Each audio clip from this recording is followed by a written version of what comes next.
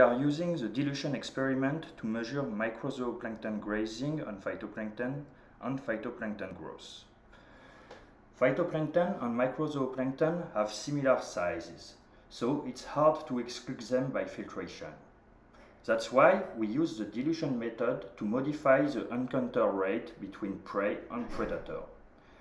By measuring changes in phytoplankton concentration over 24-hour incubation at 2 dilution level in closed bottle incubated in undead tank, we can then have access to phytoplankton growth and microzooplankton grazing rates.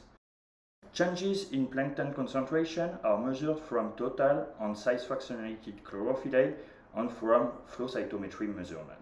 Since summer 2019, all the surface dilution experiments are performed in parallel to C13 primary production incubations.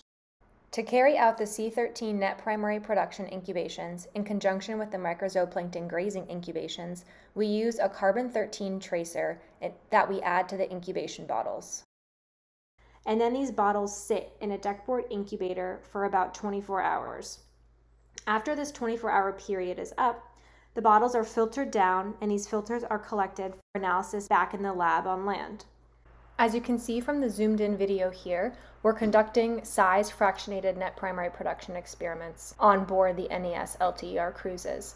And so in addition to the total primary production rates that we're obtaining, we can get the less than 5 size class, the 5 to 20 micron size class, and the greater than 20 micron size class. And we can observe how the contribution to total production varies within these size classes among seasons, years, and across the shelf during our NES LTER transect line cruises.